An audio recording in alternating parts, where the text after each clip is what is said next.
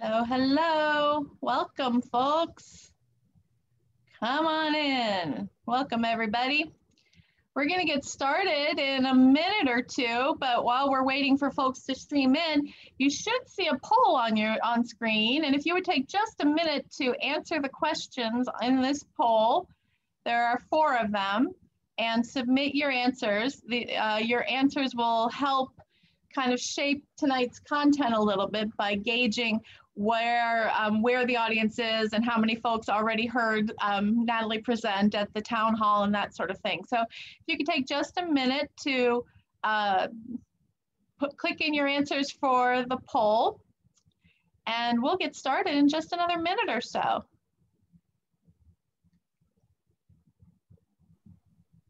It looks like question 2 is required, even if you didn't attend the... Ah, darn, that is tricky. Well, I'm not sure how. I guess just go with no. Just say no. If you didn't attend the town hall, say no to number 2.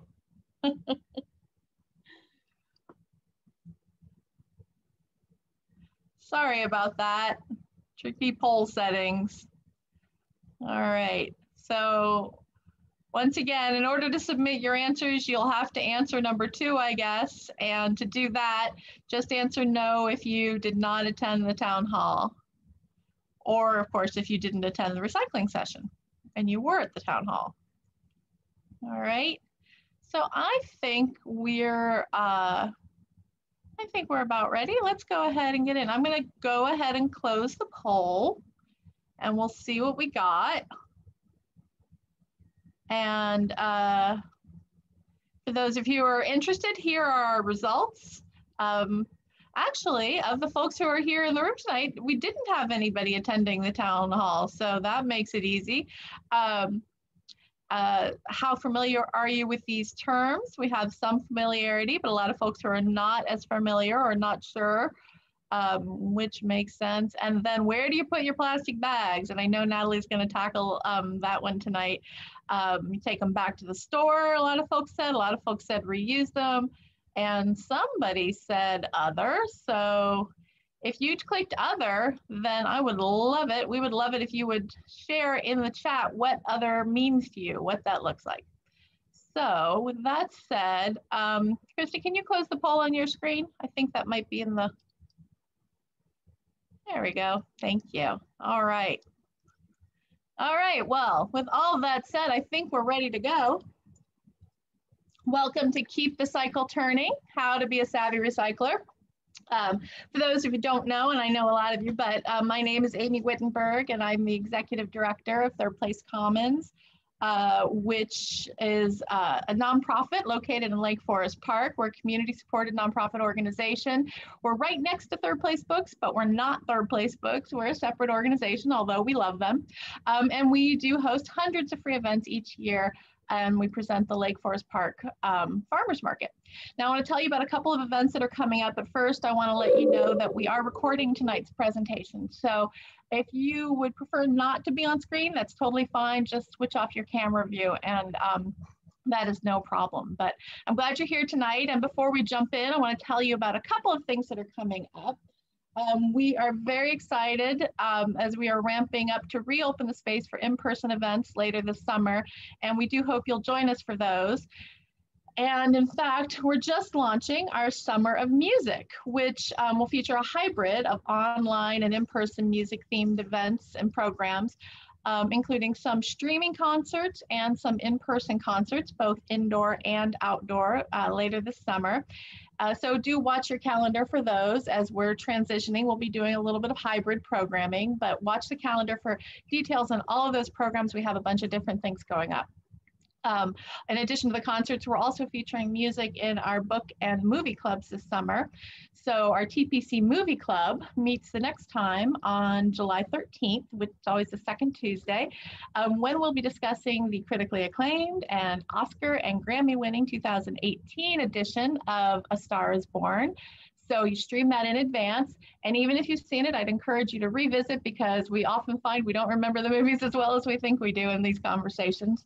And then come to discuss on the night, and then we can also talk about other movies that you're loving.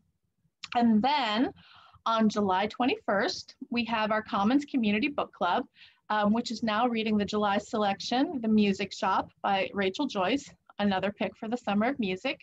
And this club reads mostly paperback bestsellers or critically acclaimed fiction from recent years, and we would love it if you joined us. And in between those two meetings, we have our annual crafts day at the Lake Forest Park Farmers Market coming up. And due to the pandemic, we weren't able to hold this event last year. So needless to say, we're super, super excited that we get to have it this year. And I really hope you'll join us for that. And finally, our last big event for July will be a presentation by Vicki Stiles, who's the Executive Director of the Shoreline Historical Museum, who will be talking about the history and evolution of Lake Forest Park on the occasion of the city's 60th anniversary. And so that's exciting, and we're looking forward to learning about that. So if you're interested in any of these or any future programs, you can follow us on our social media. You'll get all the updates there. We share often, or you can visit our calendar at thirdplacecommons.org, and you get the links to register for any events that are in person, or if they're live events, you can find out when they're going on. And we can put the slide with all of that information back up on screen at the end of the program as well. All right. So now, without further ado, I am delighted to introduce you to our speaker for the evening, Natalie Caulkins, who is the Recycling Coordinator for Republic Services. Natalie provides education on recycling right, waste reduction, and waste diversion.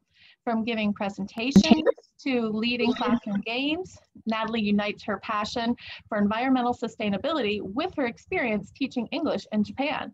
She brings a deep awareness of other cultures from living in Morocco, Japan, and India, and incorporates that knowledge into her outreach work. Before coming to Republic Services, Natalie worked as Kittitas County Solid Waste, at Kittitas County Solid Waste, can't get through that one, where she gained an appreciation of the challenges faced by local governments in the solid waste sector. She is an active member of the Recycle Right Consortium, where she collaborates with other haulers and county staff to simplify and unify recycling guidelines. She has a Bachelor of Arts in Biology from Reed College, where her thesis concerned plants and biodegradable plastics. So with that, welcome, Natalie. Thank you for being here, and take it away. Great. Thank you so much, Amy.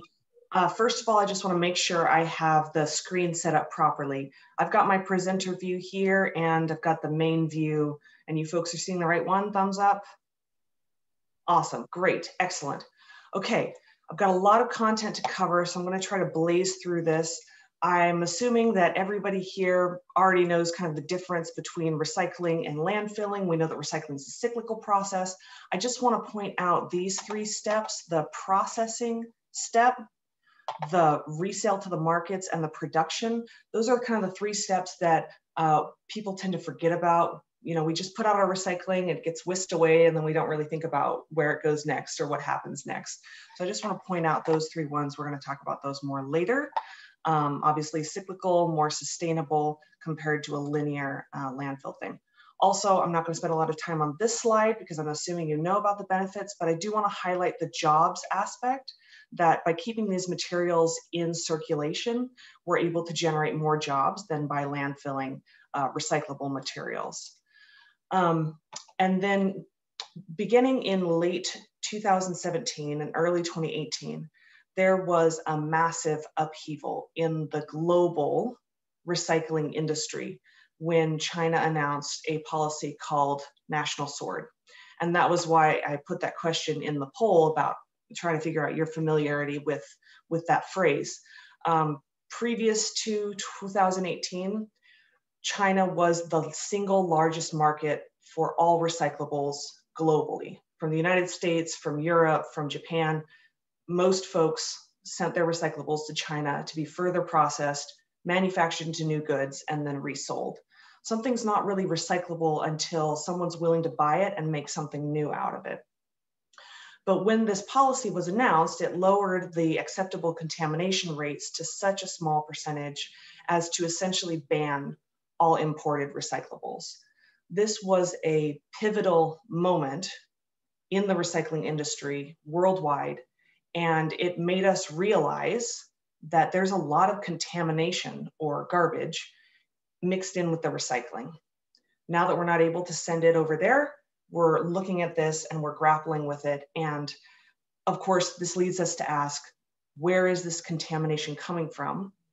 Why are people putting these things in the recycling? And so we need to reevaluate all the steps in our process in order to keep it working to make the cycle turn. So we're going to talk a lot about contamination.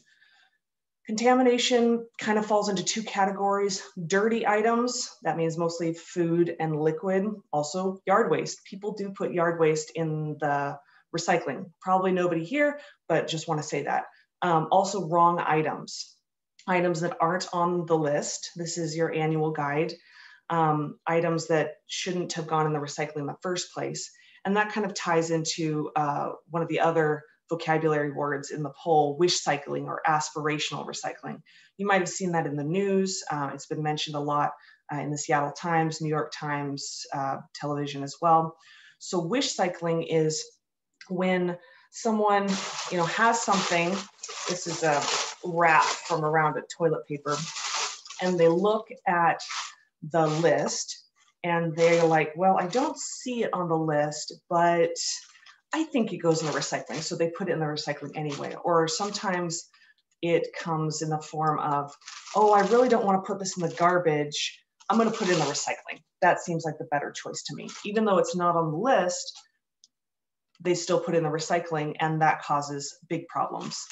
I've been guilty of this as well. I'm embarrassed to admit it.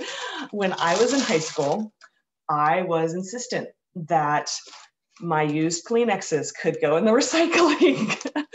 And my mom was like, no, I really don't think they can make anything out of that. And I go, oh, it's paper, fiber paper. I want to save trees. I'll just put it in the recycling. So I'm definitely guilty of that. One thing I want to revisit a couple times through here is just talking about how different people recycle differently and for different reasons. And so we really need to look at those behaviors on an individual level. Maybe that for those of you out there, maybe this is old hat and you already are doing everything right as I go through the different steps, and maybe there aren't a lot of gains to be made with how you recycle.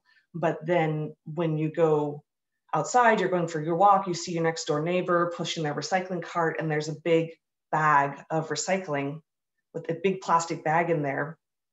There are other gains to be made for other folks. So one size does not fit all, kind of a thing. Going back to defining contamination, food and liquid. So when there's food or liquid in the recycling, it contaminates the paper around it, making it harder to recycle that as well. So that's why we partnered with King County and the Recycle Right Consortium to support this Empty, Clean, Dry campaign. We also have our own Republic Services videos and brochures and flyers to try to educate folks to keep it empty, clean, and dry. It doesn't need to be onerous. Just a quick rinse in the sink and dump it out. You don't need to go in there with a bottle brush and scrub it or run it through the dishwasher or hair blow dryer or anything like that. We're not trying to make it really a lot of work, but it does matter to keep it empty, clean, and dry. And I'll pause here for a minute just to talk about the Recycle Right Consortium. So in 2018, when these huge changes were coming, a group of stakeholders got together.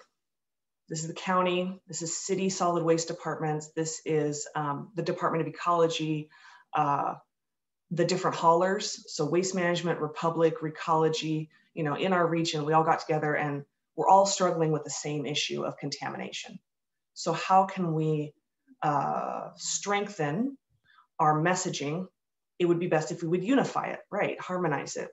And that's where the consortium comes in. So the Recycle Right brand and the messaging that we send out under Recycle Right, it's universal, basically. This is a problem that waste management customers struggle with, that waste management and all the other haulers, their recycling facilities are also asking folks to please keep things clean.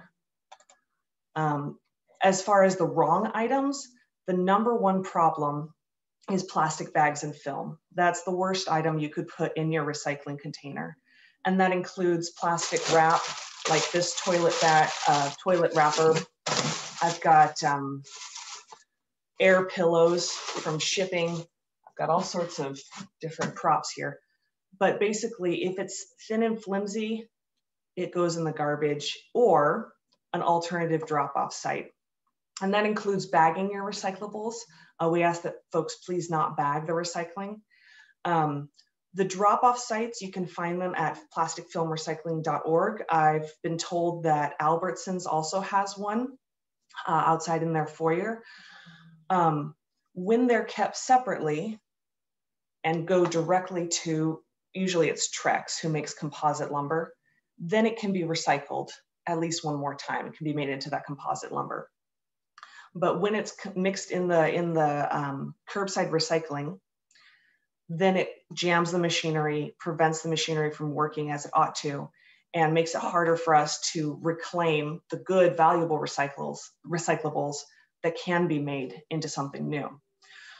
This is such a universal problem and a universal message that we collaborated with King County, and all of the haulers collaborated to develop this piece, this messaging about plastic bags and wrap. This is also a statewide issue. This is not just a King County or West Side issue. This is a regional issue. The Washington State Recycling Association, which myself and Carla also participate in, recently had an annual conference. We had speakers from Spokane, from Jefferson County, from all over.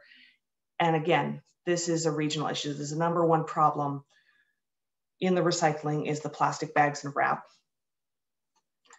Why? Why exactly? I went over these videos at the Climate Change Summit, so I'm really glad that there are folks here who haven't been to the Climate Change Summit, because I would hate for it to be repetitive or boring. But this is a video that shows how plastic bags and wrap are a problem. So we use employees as well as machines to sort the recycling at the recycling center. This video is actually kind of an advertisement from an equipment manufacturer, but I like how it shows the way the machine is supposed to work. And I didn't choose to do any sound. The sound's not really relevant. So these are called screens, and they're designed to separate by shape. So 2-dimensional flat items like cardboard and paper are supposed to be separated from 3-dimensional items like bottles, jugs, water bottles, soda bottles, things like that. ONP stands for old newsprint. Anyway, so these rotating rods have discs on them, and it's kind of like a salmon ladder. Okay, I'm going to pause it here. Whoops, that was supposed to pause it. Did not. Anyway, I'll just play it again. So the paper and the cardboard ride up the ladder, and then the bottles are supposed to fall through the cracks in between the rotating rods. It really does not want to play again. Please play. Okay, fine. Pardon me. There we go. We'll go right there. Can I pause it? Nope, I cannot. Okay. Anyway, what I was trying to say was just that there's a space in between the rotating rods, and that's where the 3-dimensional containers are supposed to fall through. When there's film in the recycling and it wraps around the rods, it narrows the space where these beverage containers are supposed to fall through. Therefore, they can't be separated as efficiently. They end up in the wrong place, in the wrong bales. They can't be reclaimed and recycled properly, right? It also causes jams and shuts down the whole facility. So the facility is there we go. There you can see the spaces. The facility is a lot of conveyor belts. We're processing tons of material, 55 tons every hour. And each ton is 2,000 US pounds. So 55 tons every hour going through all these conveyor belts, all these machinery, lines of employees picking out contamination. If there's a jam, we have to pause everything, because otherwise it'll just build up so much. So it's really important to keep these screens clean. And like I said, this is a universal problem. This is not a Republic Services specific problem or even a United States specific problem, or Washington specific. This is a useful video from Chicago, if it'll ever play. Just demonstrating what the screens look like when they've got plastic bags in them. And this is one of those things where, you know, I've heard people say, oh, I know I'm not supposed to put plastic in the garbage. But when they say that, and when we have that feeling, what happens is that they start putting them in the recycling to avoid that thing that they're not supposed to do, or they think they're not supposed to do. And that creates these issues, which slow down the process and basically threaten the sustainability of the whole recycling. Okay, so let's see, I'll move on past. There we go. Okay, so taking it local again, this is a picture that I took of your recycling facility, material recovery facility. It is located in the Soto district in Seattle, and it's kind of like a I Spy except in reverse. It's really easy to find all the plastic bags. Like I said, we process 55 tons per hour. It's a lot. Some of those conveyor belts are moving at 150 feet per minute. You know, the employees that are there pulling out bags, they're trying to gather 60 or 70 individual picks per minute as well. This is the largest MRF in the Pacific Northwest. I think the next largest one is in Reno or Las Vegas. It's also a Republic Services MRF, but in terms of how much we've invested in it.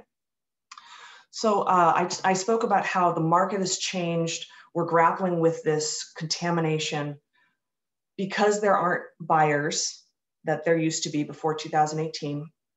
The value of recyclables has gone down dramatically.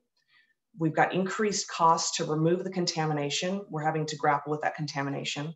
And as a result, a lot of municipalities are either closing down their recycling programs, canceling them, changing rates, changing the model, basically, because everything has changed so much worldwide. I think some folks have in their mind, like, recycle, recycle, recycle. Recycle is good. The more I recycle, the better. Put more and more in the recycling. And that's kind of the old model from when there was more demand for recyclables, more of a market. And now we need to reevaluate and rethink what we're putting in the recycling and why, in order to keep it sustainable. Again, I want to talk about how it's very personal and localized. I used to work on the other side of the mountains, and people recycle differently. People handle their things and treat their waste differently over here versus over there, and it's not even that clear of a distinction. Maybe in some areas, folks are putting too much stuff in the recycling, and they're the wrong things, and that's the wishcycling. And then in other areas, they're not putting enough in the recycling, and so there's some wasted opportunities, some valuable materials that are going to the landfill. So it's really individual, but it's very important to recycle right, not just to recycle a lot. I would like to get to a place where we have fewer people who are wasting resources and also fewer people who are wish cycling. That would be the ideal. But I mean, going back to the list that I showed, which was the Lake Forest Park Annual Guide, if you're already following that list and you're not putting plastic bags in your recycling and your beverage containers and your soup cans, you're rinsing them out, there's not a whole lot more that you can do from that recycling point. There's a maximum to how much you can recycle without harming the system. Right, our intentions may be good and we want to do the right thing by the environment, but the impacts can be bad if we just put more and more stuff into the recycling. So if you're finding that you're here on the graph, you've kind of plateaued, you've done all the right things, I don't want to dampen that passion, that energy, that environmental purpose. But I want to encourage you and empower you to redirect that and divert that to helping folks who aren't there yet. Excuse me. You might hear phrases like 70% of everything we throw away is actually recyclable. And that's not very accurate or true. It's a generalization. And I know for a fact, because this is my profession, this is my expertise. Here's my garbage right here. This is an old shredding machine where the machine broke. And I know that 70% of this is not recyclable. You know, I've got, what is this? Oh, this came on the mushrooms. This is a little bit of shrink wrap. I've got one of those foily coffee bags in here. Ben & Jerry's, you know, just some food contaminated things and little bits of plastic that can't be captured in the machines and for which there aren't manufacturers out there wanting to buy those little bits of plastic to turn them into new things. So this is where it ought to be. I've got a plastic straw in here. So, excuse me, a lot of it depends on what you buy and what you bring into your home. Excuse me. And so we can look at that aspect of it, you know, the choices that we're making. Keurig cups are one of my pet things to talk about. You know, how much packaging do you get per cup of coffee when you buy a pack of Keurigs versus when you buy a pound of coffee beans? This is another thing. This is one of those little flossers. A lot of plastic goes into this that maybe is not an efficient use of resources. What else? Oh, the individual applesauce cups are not great. The larger jars of applesauce are much better. They're easier for the machinery to capture. Those little applesauce cups are pretty small, but they're convenient. And so there's a trade-off there. Oftentimes when things are made more convenient, like the Keurig cups or the applesauce cups, or this is a microwavable clam chowder soup thing. Excuse me. When they're made more convenient, the packaging is less sustainable. For the applesauce example, if you bought one of those big jars of applesauce and had reusable Tupperwares and maybe poured it out into the Tupperwares, 5 of them for the day or for the week or whatever, have your lids on it, then you can reuse those Tupperwares. That'd be great. That'd be cutting down on your plastic waste, on your waste period, and that jar is very recyclable. The cans of clam chowder, metal is very recyclable. It's infinitely recyclable. Melt it down, form it up, melt it down, form it up. You can do that. This is plastic lined with metal. This is not as sustainable of a packaging model. But maybe that doesn't apply to you. Maybe you don't buy those things. I don't know why my parents bought this one. I didn't buy this one, but I kept it for this exact purpose. So if you've decided, you know, I just can't do that with applesauce. I just need a bunch of applesauce things. I'm going to throw them in the kids' lunches. I totally get it and I understand. But don't let the guilt when you go to throw it in the recycling, don't let that lead you astray and cause you to throw it in the recycling. It's okay to throw it in the garbage. There are a lot of plastic things, little things that come across our lives that are not recyclable. And this COVID thing kind of brought us together in a sense. And we saw garbage and recycling volumes go up by 8 or 30%. And also the quality went down. You know, people are stressed, people are working from home more, their buying patterns and their use patterns have changed a lot. So I think this is a good time to kind of come together as a community to say, okay, we need to get back into good recycling habits. And so I'm hoping that you can use your knowledge from this presentation to help empower your community. Talking about community, so I lived in Japan for 1.5 years, and the way they handle their garbage is really interesting. The neighbors help each other, keep the recycling clean in Japan by monitoring each other and what goes in the recycling. I lived in the rural areas on this side of Honshu, kind of closest to Korea. And if you put something in the wrong place in the recycling, they will come knock on your door and tell you and let you know. And they'll be very nice about it, very polite about it. But there's that kind of community feeling of this is what's important to us. This is almost a patriotic thing to do, which is ironic since we're getting close to 4th of July, is a patriotic thing to do to save our nation's natural resources and have fewer landfills. In Japan, they have very little space for landfills. They don't have a lot of natural resources.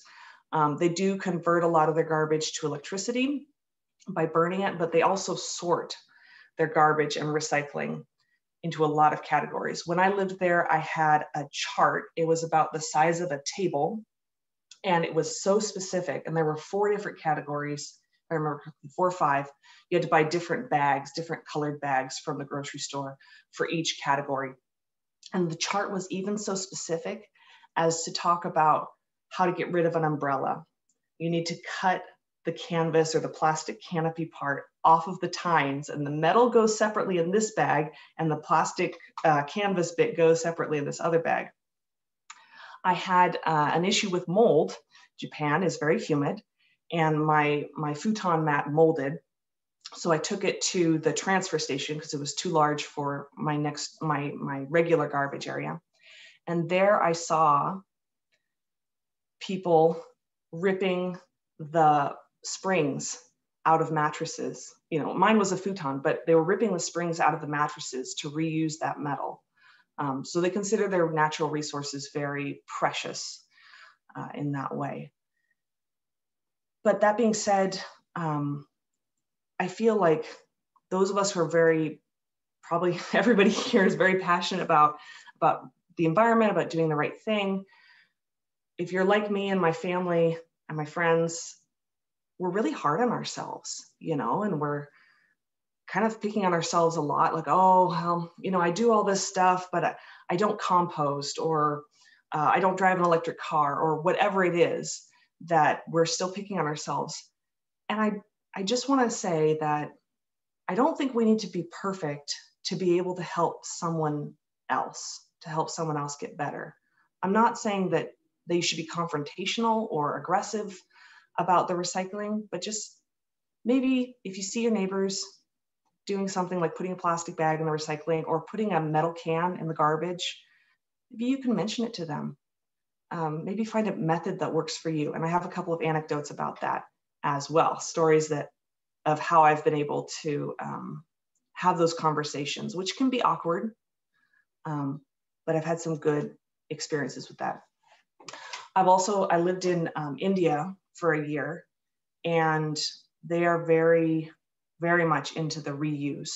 So again, that's going back from, instead of wishcycling, instead of recycle, put everything in the recycling, let's go back. Let's go back to the 3 R's, right? Reduce, reuse, then recycle. Reduce, first of all, reducing our consumption, being less consumeristic, materialistic. Maybe this doesn't apply to you. Maybe you're not like my parents' neighbors who, you know, when the next biggest TV comes out, they go and buy it because it's the next biggest one. And then they just get rid of their previous one, even though it worked perfectly. I'm guilty of this though. I just bought a new monitor on Black Friday last year. I feel really bad about that because there are perfectly good used monitors at Goodwill that I could have bought. I just didn't think about it. I, you know, got into this mentality like, oh, it's Black Friday. This is the best deal I'm ever going to get. No, I don't need a brand new monitor. An older monitor would have been fine. And again, that kind of goes to the cyclical aspect of it. Like, it's one thing to drop off items at a thrift store, but if we're not shopping at the thrift store, we're not keeping that cycle going there either. And you would be horrified, I think, if you knew how much Goodwill throws in the garbage because they just can't sell it. You know, when I worked at the Kittitas County solid waste department, I worked at the transfer station. And so I would see the tickets coming in from the trucks, how heavy their trucks are, and the amount of waste that Goodwill sent to the landfill. They were one of our biggest customers. So again, rethinking how we look at resources, how we look at what we consider essential to our lives. What do we need? What do we really not need? What can we reuse? This reminds me of my grandparents. My grandma would have been 92 2 weeks ago, and my grandfather's 88. And they had the same garbage container for 50 years. It was that 70s avocado green, and it had a rip in it, but it still worked. You know, it still functioned. And so they, you know, they have a bag in it. They put the garbage in and then take the bag out, and the rip got bigger and bigger. And they only replaced it a couple of years ago. So yeah, I think it was from the 70s until the 2000s. Yeah. Anyway, just an idea, you know, this sewing machine is foot pedaled. It's not a very modern sewing machine, and yet they're repairing it. When I think about the Great Depression and conserving resources and thinking about things as precious, and I wonder how COVID and its effect on the economy is going to be seen as compared to the Great Depression as far as that goes. You know, we've had some time to think about what do we value? What do we have in our lives? What do we have around us? Some folks have 4 extra child booster seats, car seats, and they've just been staring at those for a year, and they're really starting to weigh on them. And I think we're just a little bit more aware of our possessions now. Maybe it's something to think about. How can we be a good steward of our resources, and how does that have an impact on our recycling or purchasing practices? And then this quote, I like this quote. This was brought up to me by someone up in Snohomish who is really focused on zero waste. But even she said, you know, we don't need a handful of people doing zero waste perfectly. We need a lot of people doing zero waste imperfectly. And again, that just goes to being able, willing, and empowered to talk about this outside of your comfort zone, perhaps. I think this is absolutely true for recycling as well, and waste reduction and reuse. We don't need a handful of people reusing everything and then other folks who are very wasteful. I'll tell one last story before I open up for questions. Oh wait, no, I have one more slide after this, sorry. One more story about wastefulness. When I worked at the transfer station, folks came by all the time with printers that they were getting rid of. And I knew from calling around that Goodwill did not accept printers because they couldn't sell them. And printers didn't have enough of the minerals or the metals or whatever to qualify for the e-cycle program. So they were just going into the garbage. Anyway, this one family came through. Do you know where I can get rid of a printer? It still works, you know? And I say, well, then why are you getting rid of it? And they say, well, we got a new one that's wireless. You know, and so I took the printer off their hands. So I've had a free printer for the last 4 years. And it's quite large, you know, it's not terribly modern, but it does a job. And that may not be you. And that's great if that's not you. And maybe there's someone else that you can have a conversation with who is more similar to that. But it's just that's my anecdote. That's my story there. Okay, the last thing I just want to touch on is this idea that garbage is evil. Garbage is inherently evil. Like I said, there are a lot of things that come across our lives. I have a little contacts, you know, one of those containers that your contact lenses come in, little plastic things that they just belong in the garbage. There's no other place for them. And it would be a poor use of your environmental passion and energy to try to reduce all these little things when there's a lot of low-hanging fruit out in the community where there are a lot more gains to be made. This is something that we found through research as well. This is not just my personal opinion, but when we talk to people, examine why are they wish cycling, they're feeling guilty about putting things in the garbage. It's almost like they need permission. And that's another message that the Recycle Right Consortium is working on, is We're not going to call it garbage right because that just sounds funny. We've done recycle right. There's still messages coming out on that. We've done compost right. And now we're looking at garbage. You know, these are things that always should go in the garbage, and it's okay to put in the garbage. In fact, that's the right place for it. There's a place for everything and everything in its place. Yeah, so I guess this is a picture of, this is from Bangalore, which is the IT hub in India. This is not what we do with the garbage in the United States, obviously. This is our landfill. It's in Klickitat County. Our nearest landfill is in Klickitat County. Your garbage doesn't go here, but our Snohomish County customers do go here. And we've invested a lot into the infrastructure of trapping the gases, using those gases to generate electricity. We actually scrub it. We send some of the gases back over to this side of the mountains to fuel our trucks.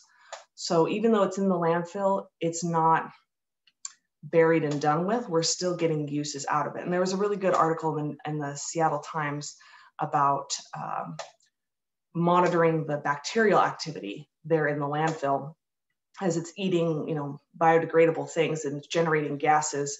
It's almost like a live beast underground that he's monitoring and trying to keep it alive. And anyway, I just wanted to let you know about that garbage is not the worst possible thing that you could do. Okay, I've talked a lot, 34 minutes, good heavens. Let's open it up to questions. Oh, and if you wouldn't mind just raising your hand such that I can see. Otherwise, everybody's going to start talking at once and I won't know who has the questions. Or Amy, if you want to do a brief survey, quick survey of the... Natalie, I was going to look at the chat for you and let you know the questions in here. Oh, okay, gotcha. I thought you were... Okay, sorry. So on the poll, there was a question about where you take your bags and other. And their other is a transfer station. So apparently the local transfer station there has a recycle area that takes the bags back. And that's great that you have that in your neighborhood. Donna Roberts, she says, plastic lids and corks, garbage? Yes, you're absolutely right. Thank you for asking. Good question. Yeah, the cap on the bottle, that's always a confusing one that we tried to do several years for messaging, and it was confusing to everyone because we went back and forth on it. The thing is, there are pros and cons, but just for simplicity, let's just say lids off. Because the most important thing is that it's empty and dry on the inside, and when folks leave the lids on, there's a higher probability that it won't be completely dry inside. Yeah. So if you do let it get completely dry and put the lid back on, lids are still okay, or really should not do any lids?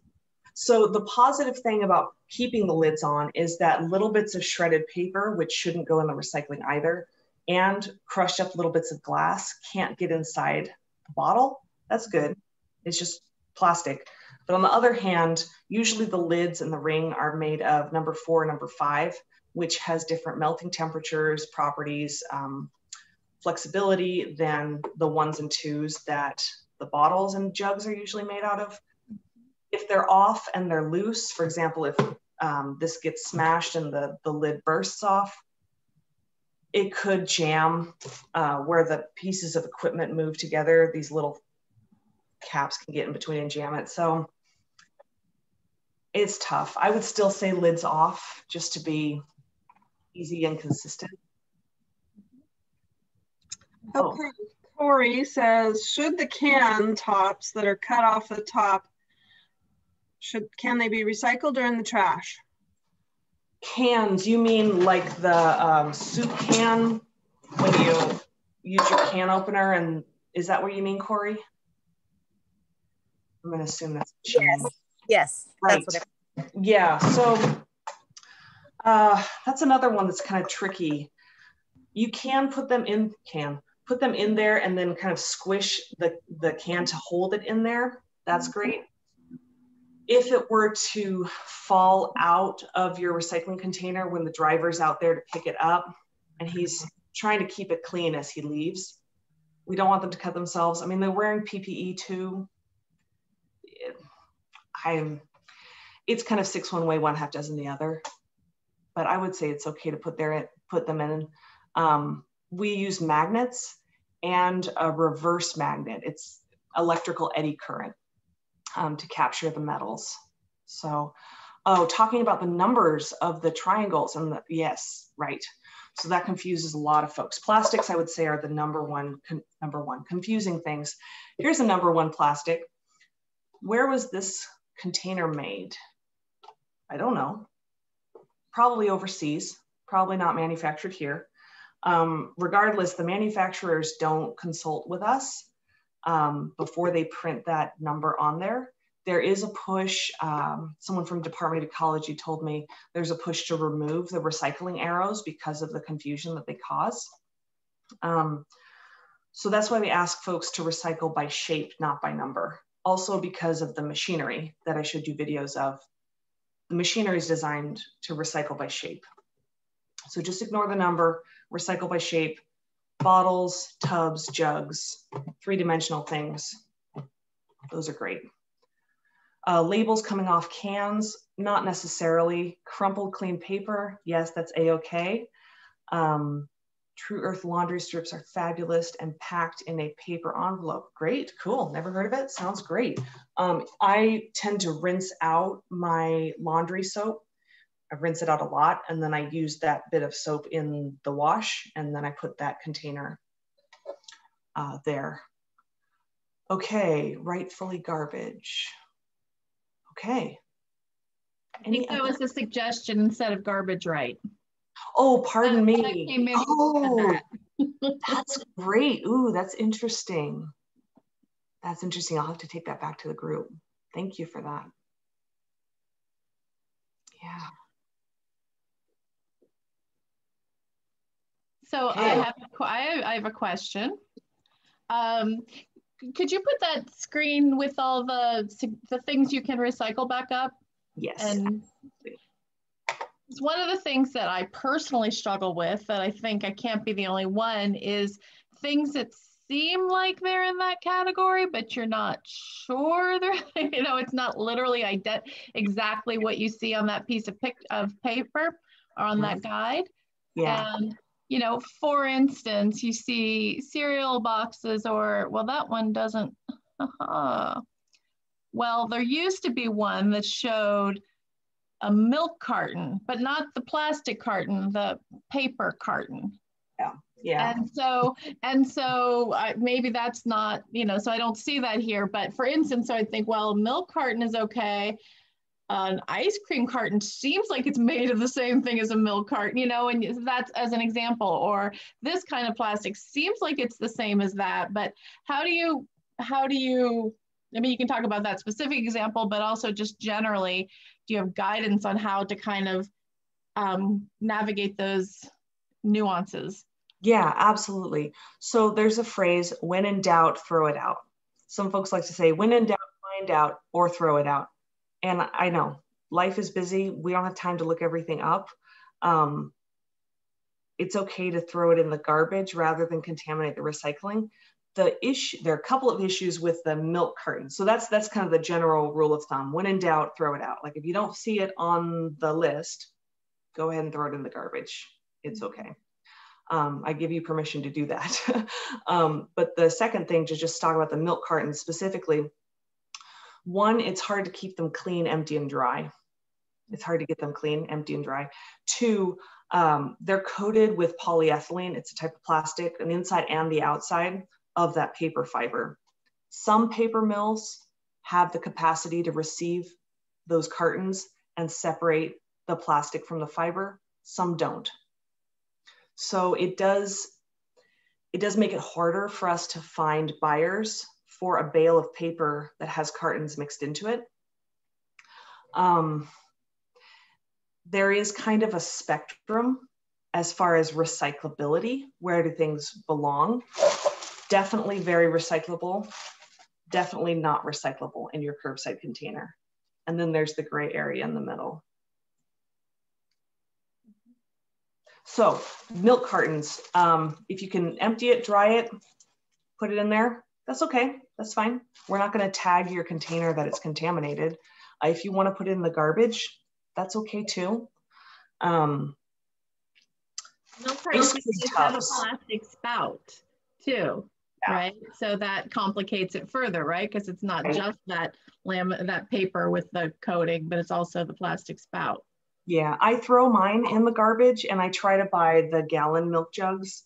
And if my milk is gonna spoil because I live by myself, then I'll make cheese out of it, or give it to my neighbors or something like that.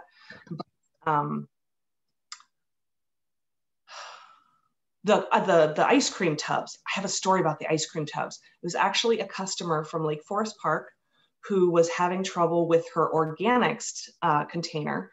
The driver kept tagging it as contaminated because she kept putting ice cream tubs in there. And so I was talking to her on the phone about it. And she was like, I'm very knowledgeable. I know what goes in the green garbage cart. And I was just thinking in my head, like, oh, it's not garbage, it's valuable compostables. But anyway, that doesn't matter. Getting beyond that.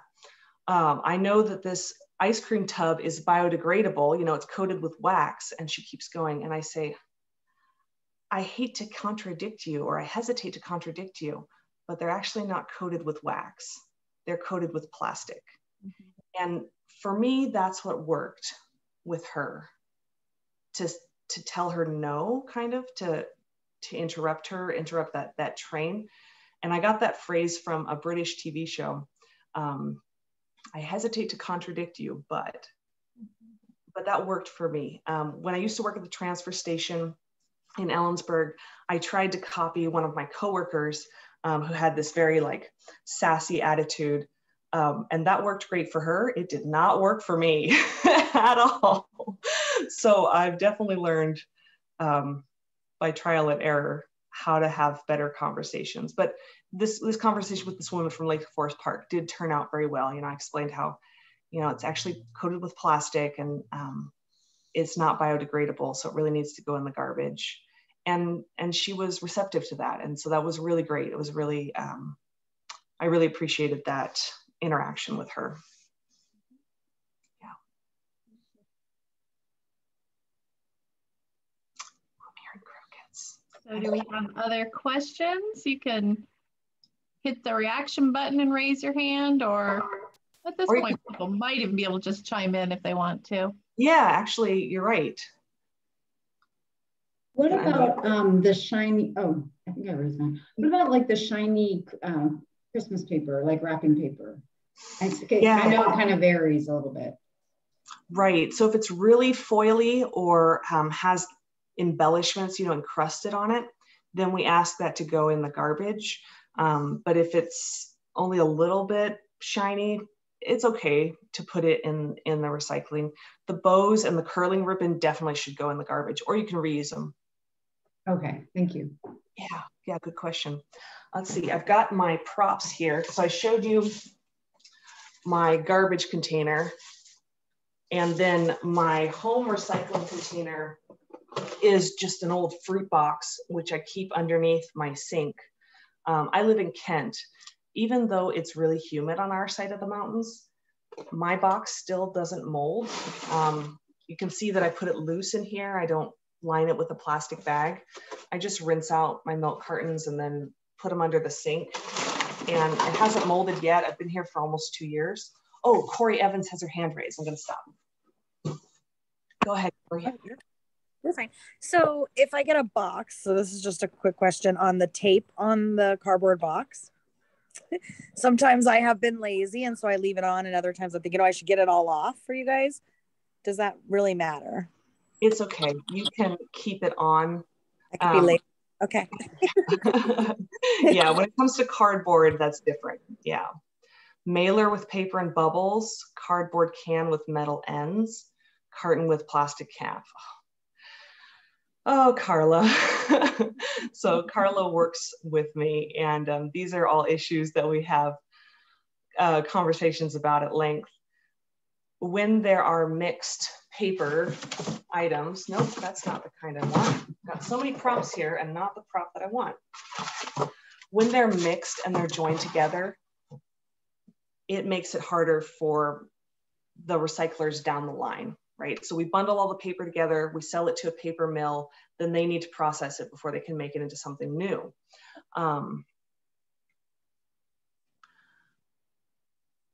These mailers with the paper and the plastic bubbles on the inside, they can't really separate that out. That's just garbage for them. So those should really go to the garbage from the beginning here. A cardboard can with metal ends, like for frozen soup or juice concentrate type thing, like lemonade, I think is what she's thinking about. Yeah, those ought to go in the garbage as well, I think. Carla, what do you think? I would put the metal ends in the recycling, but I'd throw the waxy coated paper into the garbage. I have tried to separate it, but there's always some kind of plastic ring around the metal. It's just a lot of work. Yeah, yeah. Oh, Donna. Choice next time.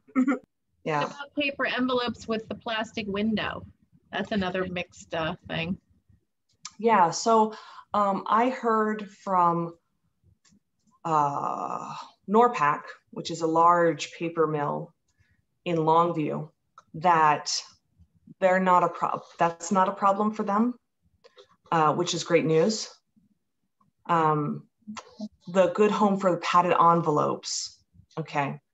Donna, I'm wondering if those are the paper and plastic padded envelopes, or if those are the only plastic envelopes, like, oh, both types, okay.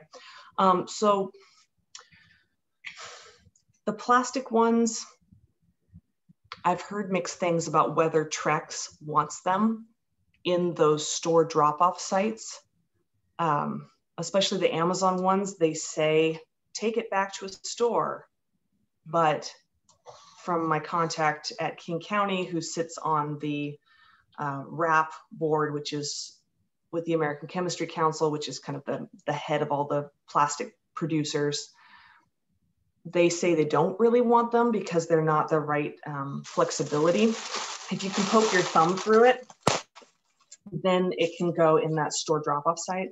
Honestly, Donna, I would say if you want to take it to a mail store like FedEx or UPS for them to reuse it, great. If you don't want to take the time to do that, it's okay to throw it in the garbage. You know, when we put stuff in the garbage in the United States, it's sequestered, it's trapped. We're very highly regulated. From working at the transfer station for the county, I know how we have to weigh the trucks coming in, weigh the trucks coming out, track those tonnages, report those tonnages to the Department of Ecology. So all the garbage that's gathered is accounted for and ends up in its final destination.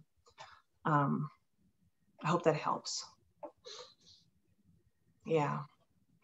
So with regard to the plastic film or things that you take back to the store, to the bins, is that any plastic bag? I mean, is it any, you know, including like Target now has those thicker, heavier plastic bags than they used to, or if you go to a retail store and they have those heavier, like a DSW big bag, you know, any kind of plastic bag, or is it just the little flimsy grocery store bags? You mentioned the air-filled, you know, plastic bubbles, or all those kinds of things that can go in? Yes, as far as I understand, that's true. All of them can go in. Bubble wrap as well. Anita asked that. One thing to think about is, where are they coming from and how are you getting them? I never buy plastic bags to clean up after my dog. It blows my mind that there are people that do that, but they do. I get mine from my boss, who still gets the Seattle Times, and you know, every week I don't know how regularly he gets it. Anyway, it comes in a plastic bag. And so he saves them up, gives them to me. That's what I use to clean up after my dog. The most energy, materials, and greenhouse gases come from when we produce something, when we make something. That's this slide I'm trying to go to. And we talked about this at the annual conference for the Washington Recycling Association. Actually, we have members who are from Idaho, Oregon, and British Columbia as well. So it's a little bit of a misnomer, but anyway, it's a large organization. And there was someone there, David Alloway, who talked about kind of the life cycle of analysis of materials. Most of the materials, most of the water that's used is when it's first made. So if we can cut down on how many we really need, that's where we can do a lot of environmental savings. Maybe that helps. But yes, you can take them out to the recycling store as well. Even the thick ones. They're like 8 mils, I think is what they're called. Yeah.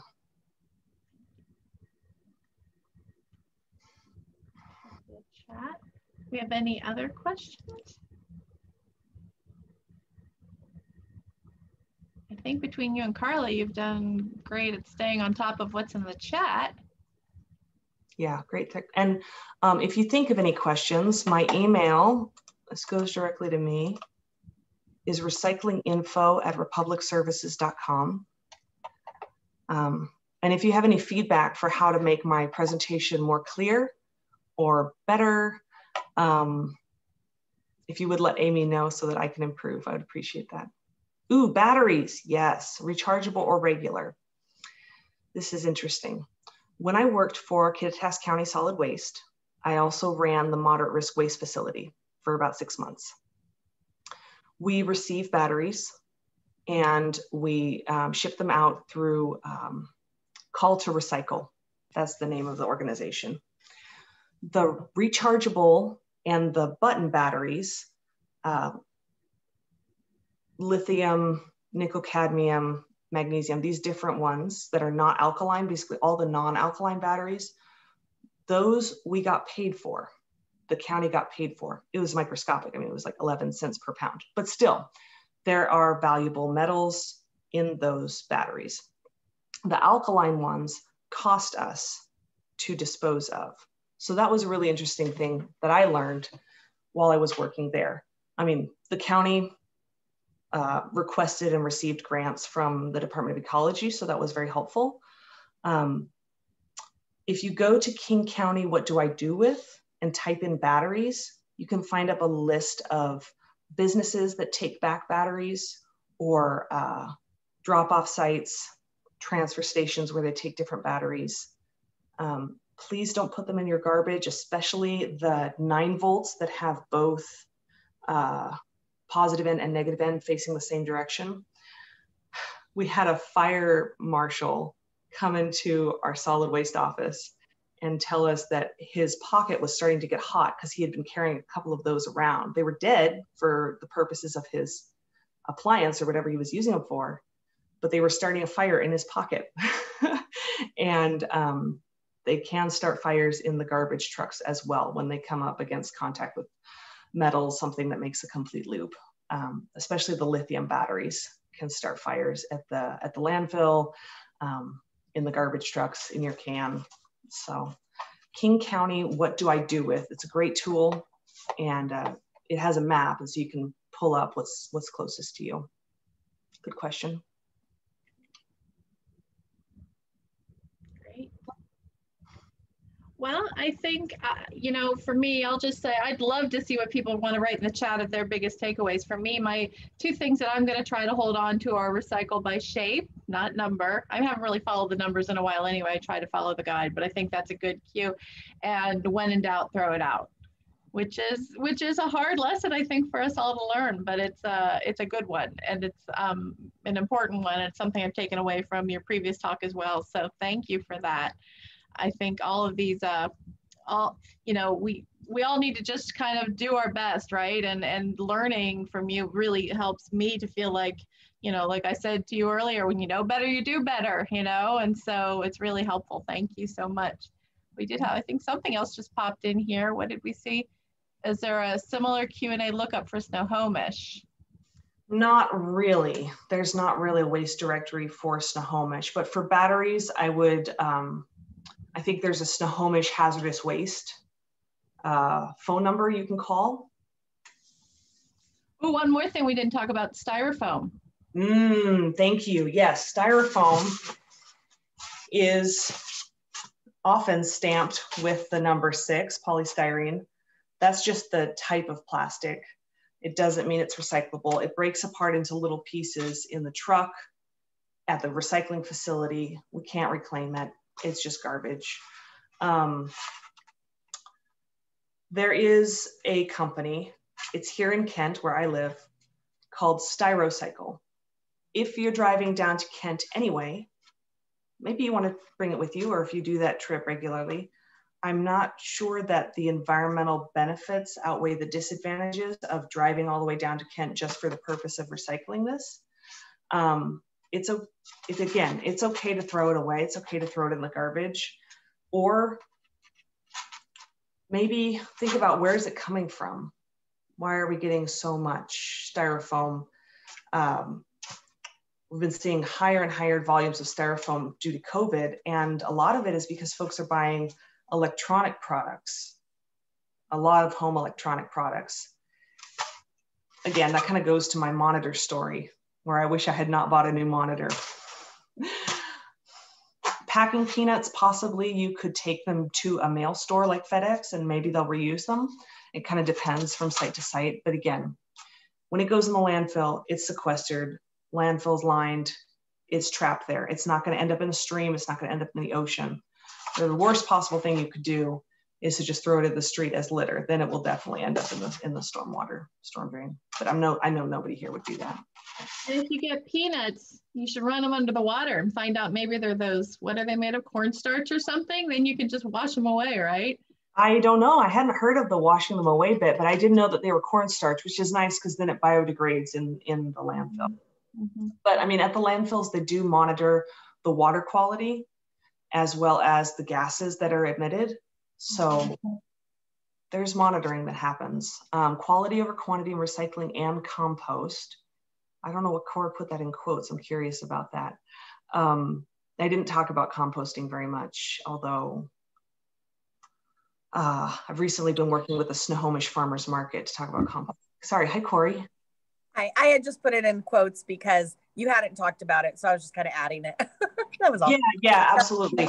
And yeah. So we did do a compost right campaign. If you just type King County compost right, you'll find a series of videos that we made about composting. And the main thing is keeping plastic out. And again, I don't know your habits. I don't know you very well, but so I don't know if you're the folks who you've got a net of avocados or oranges and the avocados are starting to mold and you just throw the whole thing in the compost, net and all. That's the kind of problem that Cedar Grove, the composting processor, is seeing a lot of. So that was kind of the main message: food in, compost out, that we focused on with Compost Right. Okay, thank you. Yeah, sure thing. Or another perfect example is cucumbers. Sometimes those English cucumbers come wrapped in a shrink wrap. And if you're like me, you buy cucumbers with good intentions and then they start molding and never get around to it. And so a lot of folks just throw them straight into the compost with the shrink wrap. There's not an army of people tearing the shrink wrap off. There's just too much volume. So, but you folks prioritize that. Take the rubber bands off your produce. Right, rubber bands on the asparagus or whatever. Yeah, broccoli, sure. Waste management has a good system to find out what products are acceptable in the, oh, interesting, okay. All right, good to know. Smaller family-owned shipping businesses, excellent. Yes, recycle crumpled paper, that's fine. Paper that's written on, absolutely fine too. Yes, absolutely. The one thing I can say about paper is I recently hosted a shredding event. It was in March, early March, again, with the Washington State Recycling Association. And we had Norpac, the big paper mill that I talked about, come. And he talked about how many times you can recycle paper. So a sheet of paper you can recycle 7 or 8 times before the fibers are just so short that they're just not valuable anymore. And that was really interesting to hear. Metal is infinitely recyclable on a molecular level, and so is glass. But paper and plastics are not. Each time you recycle paper, you cut the fibers. And so there's a limited number of times that you can recycle paper. So if you have paper, try to keep it whole, because if you were to tear it, now you've got this frayed edge and the fibers are more likely to get shortened there. And he took a couple of really close-up pictures of how frayed the fibers were. And so that was really interesting, because we were talking about shredding, what should people shred, how shredded paper has a very short lifespan, basically. and misconceptions, you know, people who want to shred everything that has their name on it. So that was interesting about paper. With plastics, every time you melt it, the properties change. Whether it's the UV resistance or the flexibility or what temperature it's going to melt at the next time, it's altered each time it's recycled. So there's a limited lifeline or lifespan on plastics as well, just from a molecular standpoint. And Natalie, maybe we'll just do one, I'll ask you one last question because of something you just mentioned, which is you just mentioned glass in passing, but you didn't really touch on glass. And I think you mentioned in your previous presentation that there were some issues with glass. Could you just touch on that? Yeah. Anita, yeah, I'll touch on that in a minute. Anita, paper envelopes, stick on labels, that's A-okay. Don't worry about ripping the labels off. Yeah, you can put your energies elsewhere. Glass. So glass is a tricky material.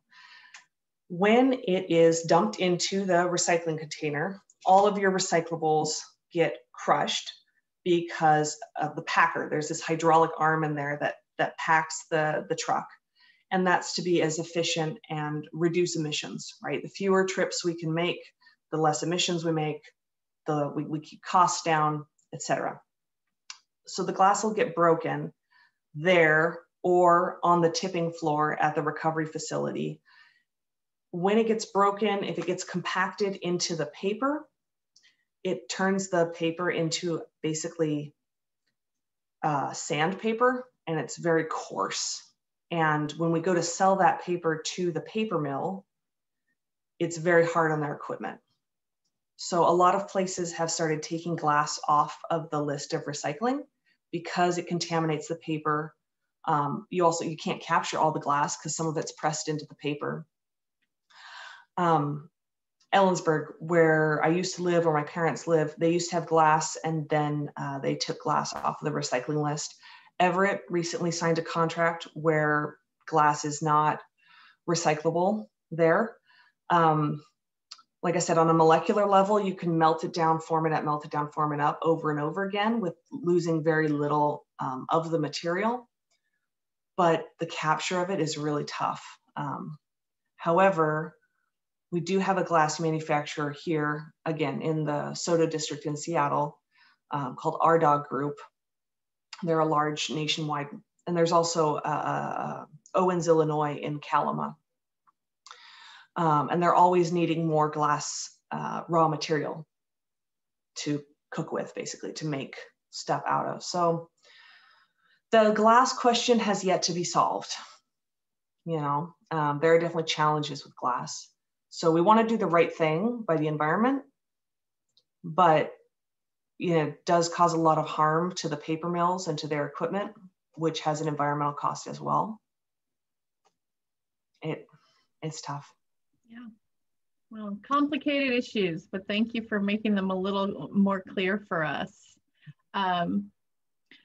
So I think at this point, we've kind of covered most of our questions, which is wonderful. Thank you so much, Natalie. I think if you do have more questions, of course, Natalie's got her email up there, or you can email them to me and I'm happy to pass them on to Natalie. So continue the conversation if you have more questions. And thank you so much for this really illuminating presentation. And I'm gonna just try to remember it all, revisit the video and write it all down and try to be my best recycler that I can be. Thank you so much.